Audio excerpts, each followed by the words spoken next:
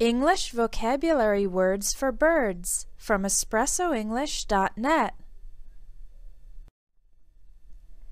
General vocabulary. A bird's mouth is called a beak. Birds' bodies are covered with feathers, and their arms, which they use to fly, are called wings. Birds build nests out of small sticks.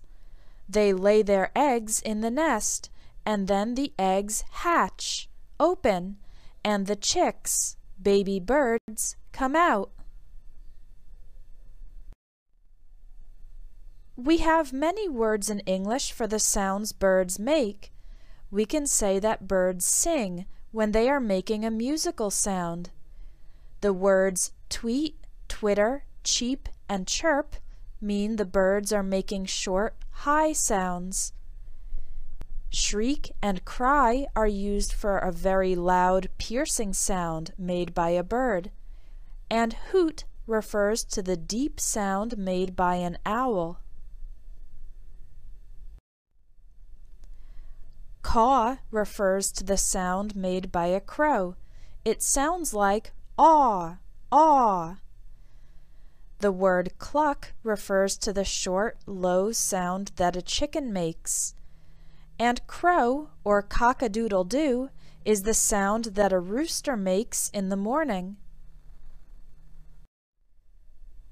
Some birds migrate, fly long distances to an area with a different climate. A group of birds is called a flock. Types of birds. Birds associated with water include duck, goose, swan, and seagull. Birds of prey hunt and eat animals like the eagle, hawk, owl, and vulture. The vulture is a scavenger. It eats dead animals. Crows and ravens are blackbirds. An ostrich is a large bird with a very long neck, and the male peacock is known for its colorful feathers. A parrot is also colorful and can imitate human speech. The pigeon is often found in cities, and the hummingbird feeds on the nectar inside flowers. To continue improving your English vocabulary, take the English vocabulary course available at espressoenglish.net.